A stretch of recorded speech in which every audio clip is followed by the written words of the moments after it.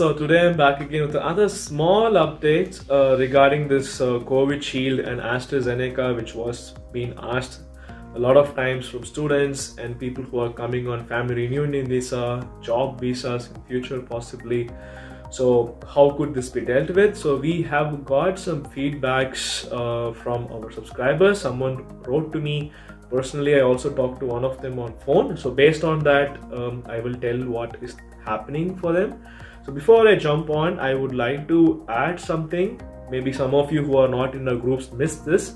Like, some Indians have planned to travel through Turkey into Germany, like staying in Turkey for 14 days and then coming into Germany, for example, from India to Germany. And this has been, I don't know what's the reason, but Turkey has stopped taking in passengers from India. You could check in Turkish Airlines website itself. This is just one update for those people. So now let's go on to the actual content of the CovidShield and AstraZeneca. So this is what we have received as feedbacks from people who have taken the second dosage in Germany. It is possible to do.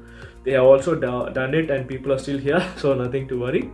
So how they did it, I just say in very small words. The first thing, they got the CovidShield vaccination in India. They got a letter with a QR code on it, so this can be QR scan readable, for example. So using this letter, using this letter or keeping this letter, after coming to Germany, they registered themselves, like depending on like whether you go to a house arts, like your home doctor, like family doctor, or to any campaign vaccination place, for example. You take this letter along with you. And then you say this is for the second dosage. When you're putting an appointment online, you can mention it's for second dosage AstraZeneca, for example.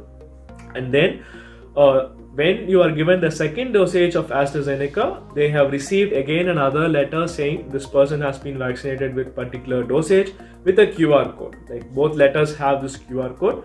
And then afterwards, so when they are vaccinated, this process is done. So how to get it on the digital green certificate or the app, you know, like digital vaccination certificate. So they take it to the like after getting well, going to the apotheke medical center. So at the medical shop, they say like they want to enter in the system, and they have shown both of these codes, and they have taken the data, entered in the central system in the apotheke, and they have received again two letters, like two codes basically.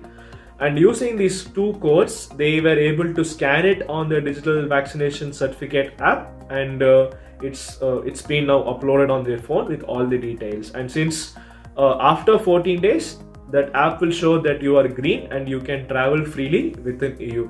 So this is in short what has happened for them, and it is possible. So if you are somebody, or if you know somebody who needs this information, feel free to share and stay connected to our channel, subscribe and show your support so that I can keep making more videos. Thank you and have a wonderful Sunday. Bye bye.